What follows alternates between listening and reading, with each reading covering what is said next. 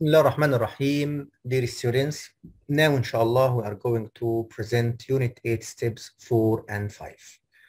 Now be ready to open your students box on pages 64 and 65. From the very beginning, we would like to start with presenting the new vocabulary. As you can see in front of you, we have these new words to remember. I'd like you to have a look at these new words in order to try to present them word by word. Have a look at this new vocabulary in your student's book. Have a look. Let's start by introducing the first one, which is astounded, as you can see, astonished, or shocked, or greatly surprised. The second one here we have bump into, to meet someone by chance, as you can see here. Bump or bump into, to meet someone but by chance. Here we have densely, as you can see in front of you here, dear students, we have populated country, populated city, densely populated country in the world. Here we can say closely compacted, the same idea, densely, closely compacted.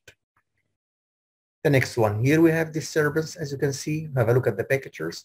And here we have disturbance, the interruption of a peaceful condition, disturbance. Here we have the second one, embarrassed, as you can see, showing or feeling shame, embarrassed, showing shame, feeling shame. Here we have far and wide, over a large area. Have a look at this idiom, please. Have a look at this expression, because we will need it again later, inshallah. Far and wide, over a large area. The next one we have glamour. The glamour, attraction, you can say an attractive quality. The glamour here, have a look at this attraction, this attractive place. It is an attractive quality. The next one we have hub, center of interest or center of activity. Hub, center of activity. And here we have hustle and bustle. Hustle and bustle, lively activity. And we may find, or we usually find hustle and bustle especially in big cities. Lively activity. And here we have metropolis. Have a look at it. Populated city, densely populated city. The biggest city in a country, metropolis. And here we have to narrate, give a spoken or written account of something. Narrate, to give a spoken or written account of something. And here we have odds and ends, pieces. Have a look at it, odds and ends, odds and ends. We can say bits and pieces, bits and pieces. Pluck up the courage, have a look at it, pluck up the courage. Make an effort to do something. When you have an exam, I can tell you that you have to pluck up your courage in order to answer your questions carefully. Pluck up the courage. Make an effort to do something. And here we have tranquil, which means very quiet or calm, free from disturbance. Tranquil, calm. The same idea. And here we would like to revise this new vocabulary again, dear students. Have a look, astounded, bump into, densely, disturbance, embarrassed, far and wide, glamour. Here we have hub, hustle and bustle, metropolis, narrate, odds and ends, pluck up the courage, in addition to tranquil. Take care of the part of speech, dear students. Now let's go to our students' book on page 64 in order to try to start with inverted sentences. This lesson or grammar lesson is very, very easy. Inverted sentences. Have a look at it. Unusual word order. I'd like you to have a look at this part, this sentence. I have never. Here we would like to start with this adverb never at the beginning. Then you have tried the helping verb, and after that you have tried the subject. So we can say never have I.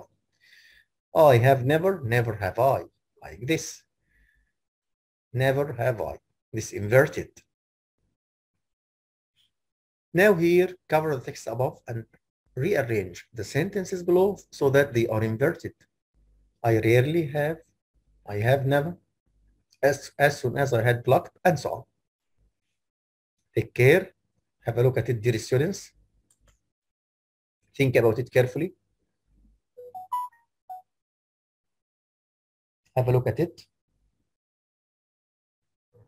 I rarely have. Here we have rarely. You have to start with rarely.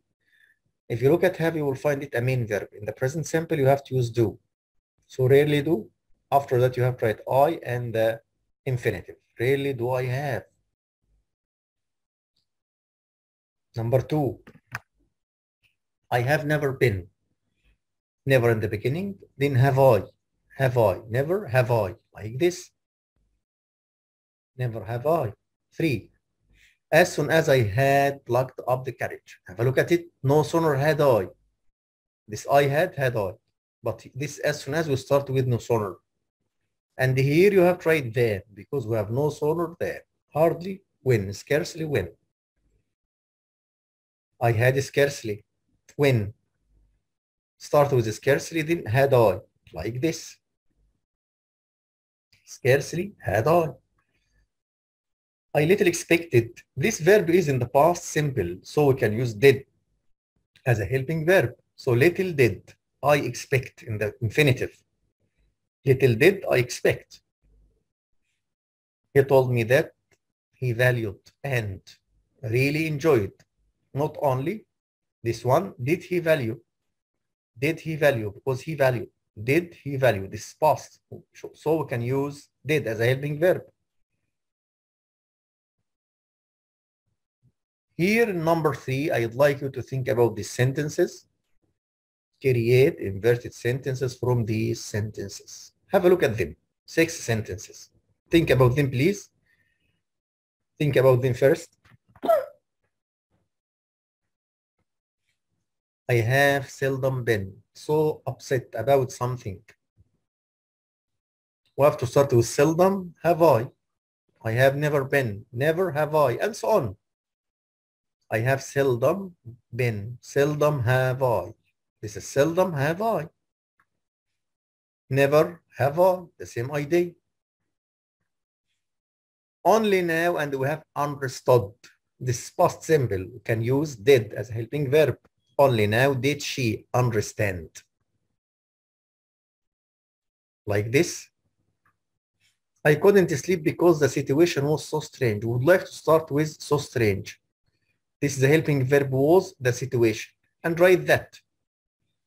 So strange was the situation that. And you have to complete.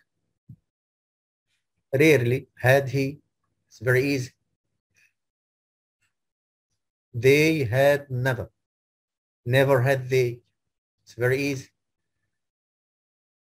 The next one here, or the next exercise in your student's book on page 65, I'd like you to have a look at it. Very easy and important at the same time. Have a look at this exercise. Match the words on the left with their definitions. Metropolis, glamour, tranquil, hub, shield, smug, suburb, pastoral. Have a look at them. Metropolis, have a look at it. Think about the exercise first of all. Metropolis is number 8. This one, densely populated city. Glamour. Have a look. Attractive. 4. Tranquil means very calm. This one. 1. Hub. Number 3. Center of activity. Shielded, protected is number 5. Smug is number 2. Dirty air.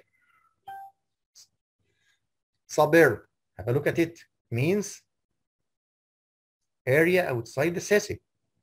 Pastoral, this is the last one. It means associated with country life. It's very important. Have a look at this exercise. Complete these sentences with idioms from the box. Pick and choose, by and large, nearest and dearest, odds and ends, far and wide, hustle and bustle, peace and quiet. People come from, have a look, to see the Greenland in Kuwait, and so on. Let's start with the first one, but I'd like you to think about this exercise before starting it. Think about it.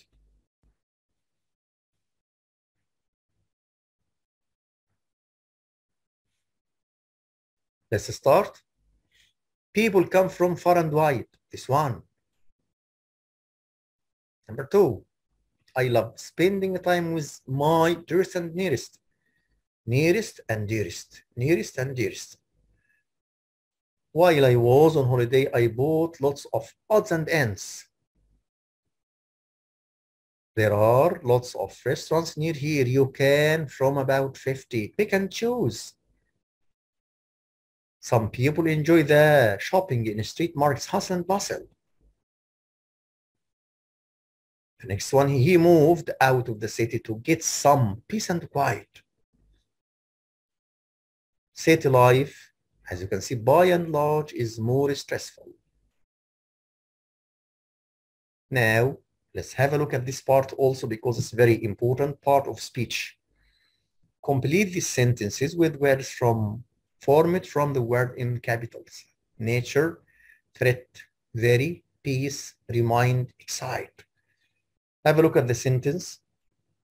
Switzerland is a country of great. Great what? We have nature here. Have a look. Beauty. Beauty is a noun, and here we would like to use an adjective. So the adjective from nature is natural. Have a look like this, natural. B. Careless drivers can seriously threaten. The verb, no threat, threaten. I'd like to live in a small, have a look, peace and village. Peace is a noun. We want an adjective, peaceful. A, the storm damage is a lasting remind. No, we need a noun, reminder. This one here, and we have, I'll never forget the. Forget the, want a noun here. Excite, this verb, want a noun, excitement. Here, as you can see, dear students, I would like you to think about this exercise. In your opinion, how could city life be made less stressful for people who live there? I think we discussed this lesson in the previous lesson by establishing clubs to meet and socialize, by building factories away from cities to reduce pollution. This is a very, very important seed book questions. I'd like you, dear students, to think about it carefully. So now, try to revise the new vocabulary, the new ideas about grammar, inverted sentences, revise them again and again. And next time, inshallah, we will have another new lesson. Thank you very much.